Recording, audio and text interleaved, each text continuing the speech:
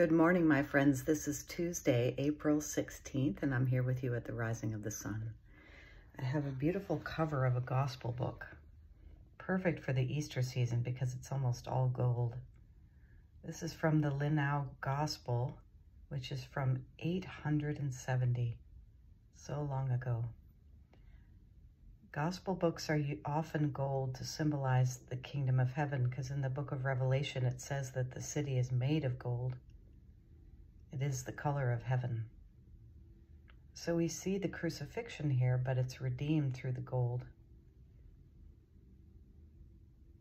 Incredible. Gold crosses on either side for the four Gospels and the four directions of the wind and of this earth.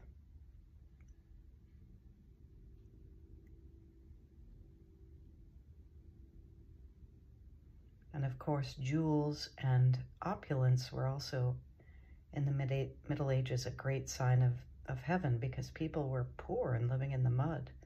So to see this kind of beauty and shiny opulence and clean jewels shining was a sign of God.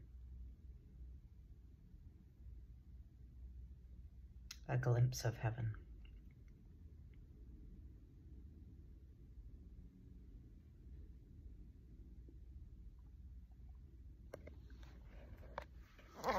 We're going to spend the next week in the letter of Paul to the church at Colossae. Colossians is the name of the epistle. Colossae is just a few miles outside of Ephesus, which is today on the western side of modern Turkey. Paul actually never went to Colossae, which is so interesting. He was in Ephesus for quite a while, and his teaching spread, and a church was founded there in Colossae by some of his followers, but he himself was never there.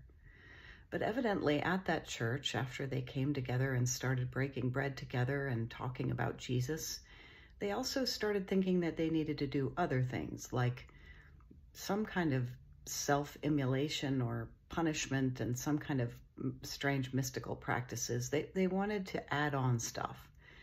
And the basic premise of this letter that Paul sends them is that Jesus is all you need. Don't try all this other weird stuff. I gave you the fullness of God in the story of Jesus. That's all you need, is to talk about him and to pray together and to worship and break bread. You don't need all this other funky stuff. I think it's hard for us to trust in the simple message of Christ.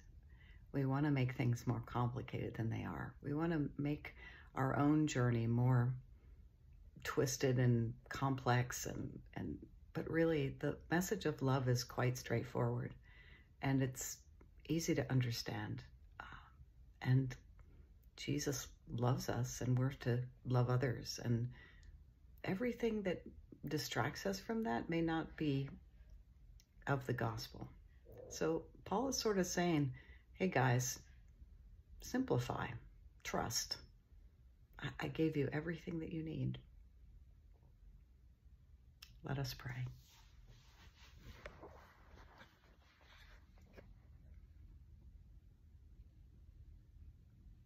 Almighty God, in your Son Jesus, you have equipped us with all the gifts and all the skills, all the wisdom and understanding that we need for our own particular lives. Help us to take joy in learning, but also rest in the knowledge that you have given us all the tools that we will need to serve you in this life. We ask you to bless the sick and the suffering, those who mourn and those who struggle with mental illness or addiction. I invite you to say aloud the names of people that you are praying for today.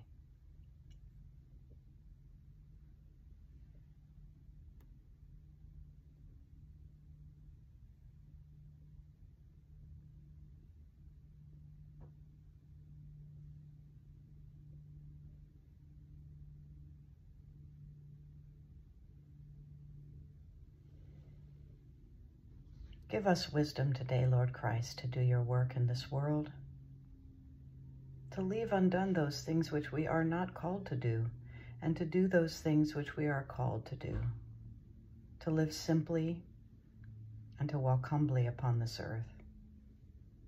Grant peace to the whole world and understanding among races and peoples, and give us a love and appreciation for this beautiful earth that you have given us, for its beauty, for the miraculous functioning of our own bodies, for the gift of life. This we pray in Jesus' name. Amen. God bless you. Have a great day.